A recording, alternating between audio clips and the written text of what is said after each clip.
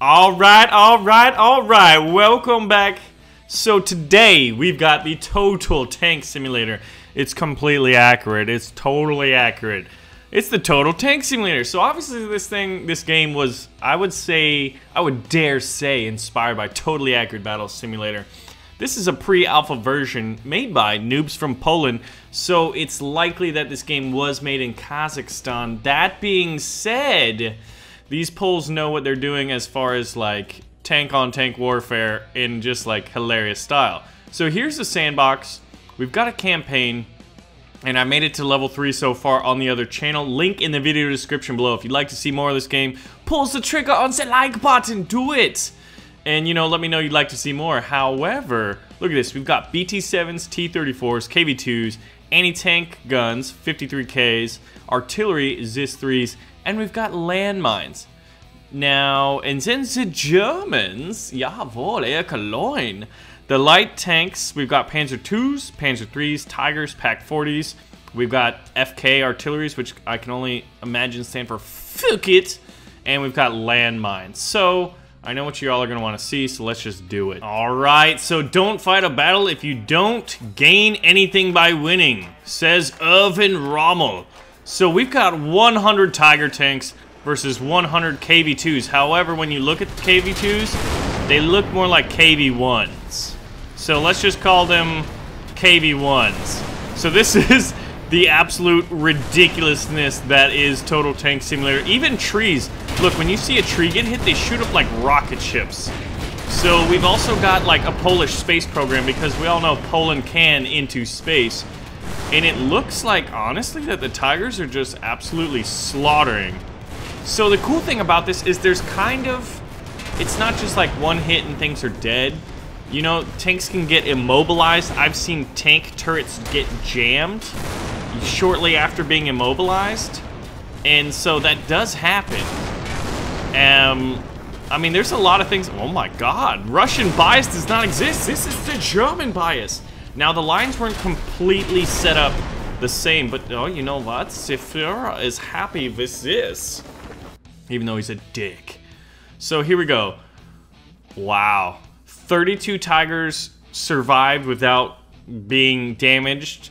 23 were immobilized and 45 killed. So 100 KV-1s were destroyed in that battle. So, but if you look at the lines, they're not totally set up the same. So what I'm gonna do is do 100 versus 100 and just like make them perfect. Alright, so you can see here we've got 100 Tigers, 100 KV-2-1s, and they're in a completely mirrored lineup. Let's see what happens, and let's see what quote we get today. The longer the battle lasts, the more force we'll have to use. Georgy Zhukov. Alright, right now it seems like the Tigers are faring better. Actually, you know what? I'd say it's relatively even, and the KVs are flanking around. Klement Voroshilov, heavy tanks, flanking around the Tigers. Now, does that allow them to get into kind of this crossfire? They may be winning the right flank, but they are getting slaughtered in the middle, and they're about to rout the left flank. So I'd say, once again, it looks like the Tigers are going to win. Now, was the map the same? That's a question. Does it have to do with these trees? Maybe the trees fuck it up because this team's firing and hitting the trees, whereas the Tigers are not. Ladies and gentlemen, and we all thought Russian bias was a thing. Well, apparently not in a Total Tank Simulator, which obviously is going to be totally accurate. So we've got 2 tanks, and then we've got 3 immobilized ones over there. Oh my god. These are the last 2. See, look, that one's turret was jammed. We're going to have to do this out of 3. And if this doesn't work, look at this. 16 were fine, 17 immobilized, 67 killed. Once again, it's the Germans. Maybe is it the map? Let's see what happens. It might have something to do with the trees. Or like maybe their drop-in distance, but this is pre-alpha. You'd think that like a battle like this would be, what would you say? Closer, right? You'd imagine it to be a little bit closer, a little bit more evenly balanced. But however, this time, this rightward kind of hook that the Russians are doing seems to be pretty good, but when you look at just sheer numbers, there are a lot more Tigers left on the field of battle. Yeah, it looks like once again. See, this, like, each tank takes a certain amount of hits. You know, you can get immobilized, you can get killed. Now, we haven't shown off light tanks or medium tanks, but I hope that in the comments below right now, you're thinking about all the battles you'd love to create. And you know what? If you say, oh, I want to do the Battle of Kursk, and I want the Russians to have X amount of heavies, lights, mediums, field artillery, and anti-tank guns, and then you pick the German side too, you know I'm going to do that. Especially when you guys vote on them. This could be pretty damn fun to show off. Oh my god, that shell like bounced off some wreckage and hit this guy. I wonder if it damaged him at all. The Germans are victorious! How wunderbar! Alright, this time we had 71 were killed, so a few more. Now we're going to do one more simulation. Now obviously this isn't for statistical probabilities. Look at that, they're firing in the air. It looks like the Tigers started taking a few more hits. And then all of a sudden just like... Actually both lines are starting to like erupt. And I dare say that the Russians look the stronger, but it usually comes down to this just critical area over here. You know what? The Russians are doing better, man. I think the Russians might win this one. It's just totally random. This looks like a Russian victory. Could it be the Russian bias? Oh, look at this. We've got some close quarters firing. Who's going to win? Hit him in the ammo rack. Oh, you have shameful display. What? Okay, good. We've got, at least we've got a lot more. I don't normally cheer for the Russians, but in a game like this, when the Germans have won 2 in a row, I'd like to see a Russian victory. I think it might have to do something with maybe the map. Pew pew. I love how these shells can like bounce off and hit multiple tanks. Now whether or not they pen, now does that have to do with like angling and stuff? That would be kind of cool. I dare say, ladies and gentlemen, the German Reich might be forlorn. The Krieg is forlorn. We've only got 3 right there and then maybe 3 over here. Oh, actually, just because these aren't immobilized doesn't mean they're going to win. But they should. So there's 1 active Tiger and 2 immobilized ones versus 3 active KV-1s and 1 immobilized. So there were actually more Tigers on the field near the end there, but they were mostly inactivated. Look at this guy. He's like showing his booty hole. Like, hey, just go ahead and shoot me in that weak armor there. And this is the last Tiger, ladies and gentlemen. He just got, oh, 2 into the turret, and he dead. He dead. Makes you wonder if they're going to include, like, armored cars. Hey, at least we saw a Soviet victory, right? Alright. But yeah, so let's go ahead and clear this out, yeah? Now let's do just light tanks. We're just gonna do, I'm gonna do the Russian strategy of spam. And you know what, we're gonna give them a medium tank commander. Haha, fuck you, Russia. And then we're gonna have some Taigas. And then we're gonna have some anti-tank guns, some PaK 40s back here. And you know what we're gonna do? We're gonna landmine the shit out of this. Because why not? And we're gonna put 1 Panzer II on either flank, because what I've discovered is your tanks can run over your own mines and die that way. Alright, so I'm expecting these anti-tank guns to do some work. Now, most of them were positioned in the wrong way. Here's the BT-7s, though, coming in. Were they BT-5s or BT-7s? Look at these mines, though. Look at the mines! And they call it a mine. What movie, guys? What movie? Random movie trivia. Boosh! Oh, that guy's skirting the mines like a boss, only to run into it. And this guy's just YOLO charging. You only tank once, friend. He's actually pretty good. Well, he was.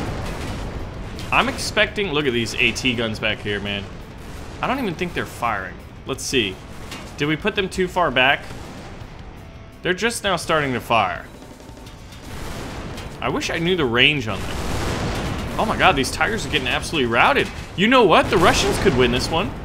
I thought these Tigers would soak up more damage, but there's just so many Russians. How Russian? Oh my god, these AT guns are just obliterating everything, though.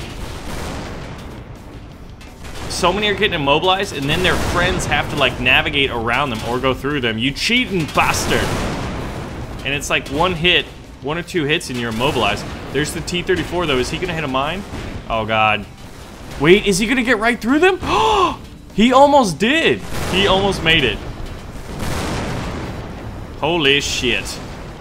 Well, the Russians had a chance. And then all these AT guns. I don't think we've even lost an AT gun quite yet. Well, there you go. There's one of them down. Oh, imagine if you could take control of vehicles or AT guns. I feel like that's one of the things that Totally Accurate Battle Simulator. Oh, now the commander needs to get wrecked. Let's see, do they have the range? Or maybe like after a certain amount of time. Ooh, you know what? They might be out of range. Well, we'll call it a draw.